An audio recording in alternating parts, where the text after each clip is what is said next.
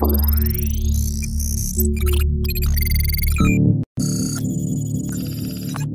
video shows how to stop disk defragment in Windows 7. Generally, I think disk defragment should be startups. Because a defragmenter is a software utility that rearranges the fragments, or discontiguous parts of each file stored on a computer hard disk, so that the small empty storage spaces adjacent to fragments can be used effectively, and creating new storage space, and possibly making file access faster.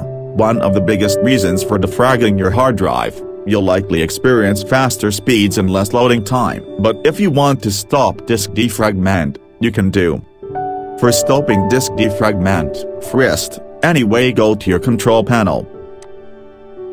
View by category. Click System and Security. Click Administrative Tools. Double-click Services.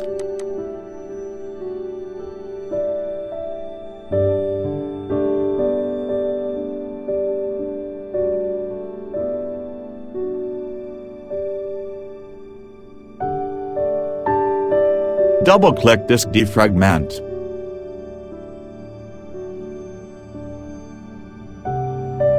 Select Disable from Startup Type. Click Stop. And then click OK button.